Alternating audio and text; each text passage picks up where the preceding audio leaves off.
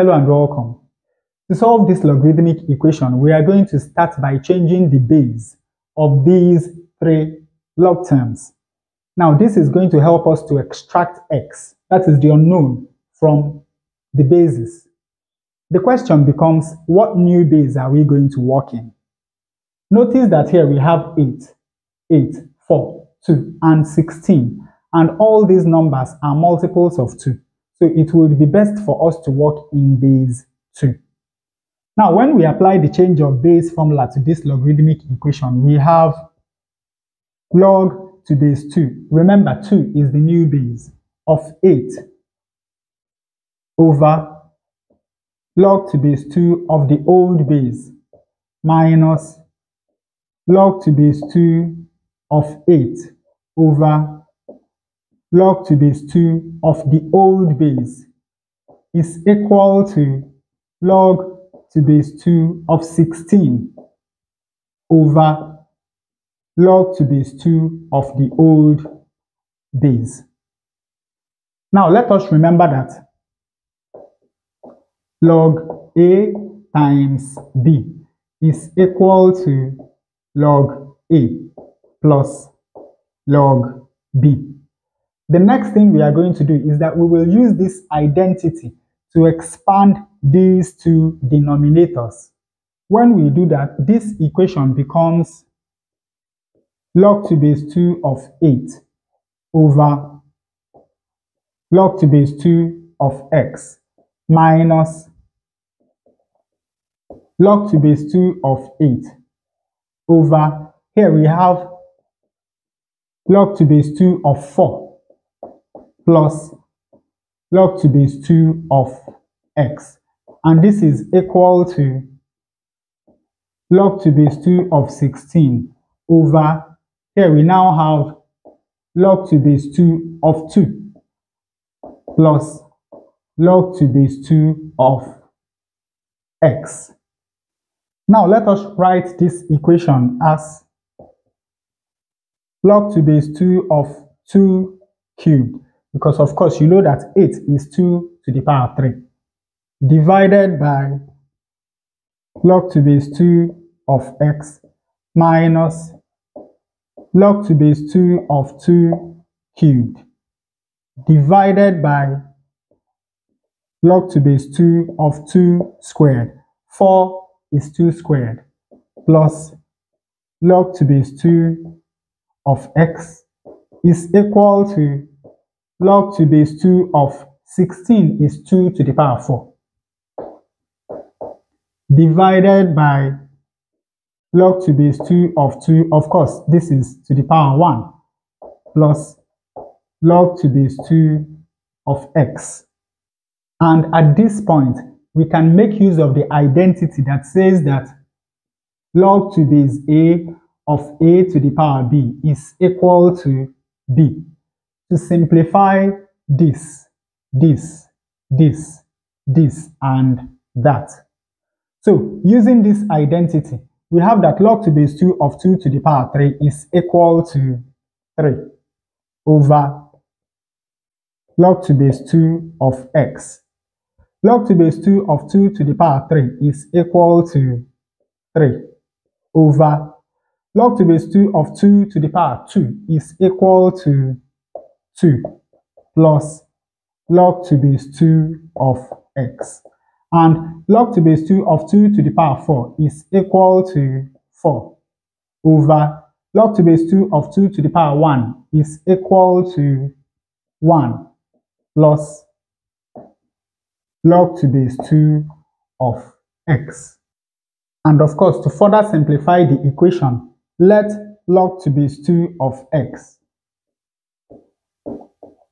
be equal to d.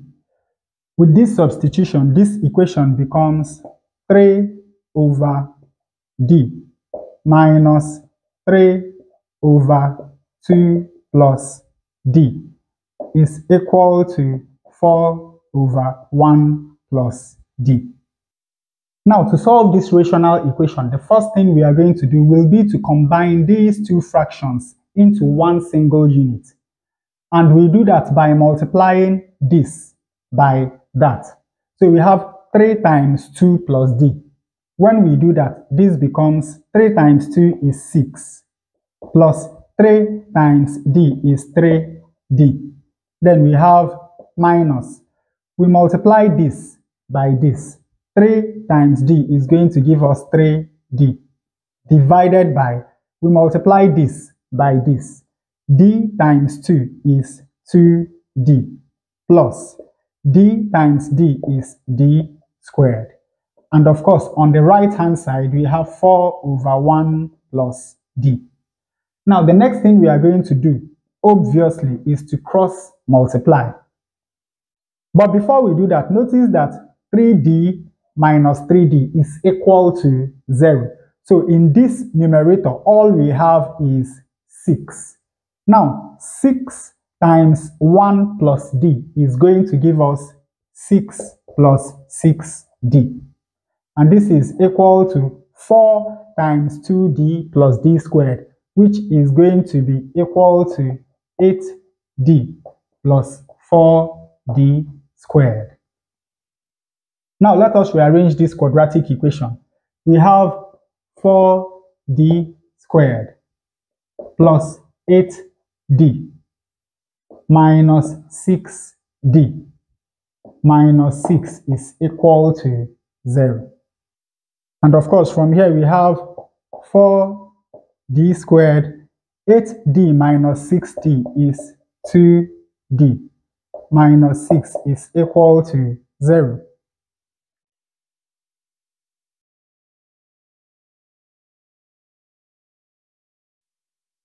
Now we can solve this quadratic equation by factorization. Let us use the table method. The factors of 4d squared are 2d and 2d. And the factors of minus 6 are 2 and 3. Since this is positive, then the bigger number is going to be positive. This is negative. 3 times minus 2 is equal to minus 6. 2d times 3 is 6d. 2d times minus 2 is minus 4d. 6d minus 4d is plus 2d. So we have that the factors of this quadratic equation are 2d minus 2 and 2d plus 3. And of course, this is equal to 0. And of course, from here, you know that either 2d minus 2 is equal to 0 or 2d plus 3 is equal to 0. When we subtract, or rather when we add 2 to both sides of this equation, we have that 2d is equal to 2. And dividing both sides of this equation by 2, we have that d is equal to 1. And in this case, when we subtract 3 from both sides of this equation, we have that 2d is equal to minus 3. And dividing both sides of this equation by 2, we have that d is equal to minus 3 over 2. So now we found that d is equal to minus 3 over 2, or 1. But let us not forget that d is log to base 2 of x. So we have that log to base 2 of x is equal to minus 3 over 2, or log to base 2 of x is equal to 1. Now remember that when we have equations like this, it simply means that either 2 to the power minus 3 over 2 is equal to x, or 2 to the power 1 is equal to x. So we have that either x is equal to 2 to the power minus 3 over 2, or x is equal to 2 to the power 1, which of course is equal to 2. So the two values of x that satisfy this logarithmic equation are x equal to 2 to the power minus 3 over 2, or x equal to 2. Now to check our answer, we are going to substitute x equal to 2 into the original logarithmic equation. Let us start by computing x, 4x and 2x. So, of course, x is equal to 2. 4x is 4 times 2, which is equal to 8. And 2x is 2 times 2, which is equal to 4. Now, when we substitute these numbers into the original equation, we have log₂ of 8 minus log₂ 8 of 8 is equal to log₂ 2x of 16. This can be written as log₂ 2 of 2 to the power 3 minus log₂ 8 of 8 is equal to log₂ 4 of 4 squared, because of course 16 is 4 squared. And of course, once more, remember that log₂ a of a to the power b is equal to b. So log₂ 2 of 2 to the power 3 is equal to 3 minus log₂ 8 of 8, of course, is equal to 1. Log₂ 4 of 4 squared, of course, is equal to 2. And 3 minus 1 is equal to 2. So we have that the value of x equal to 2 satisfies the original logarithmic equation. And in this case, we have x equal to 2 to the power minus 3 over 2. 4x is equal to 2 squared, because of course you know that 4 is 2 squared, multiplied by 2 to the power minus 3 over 2.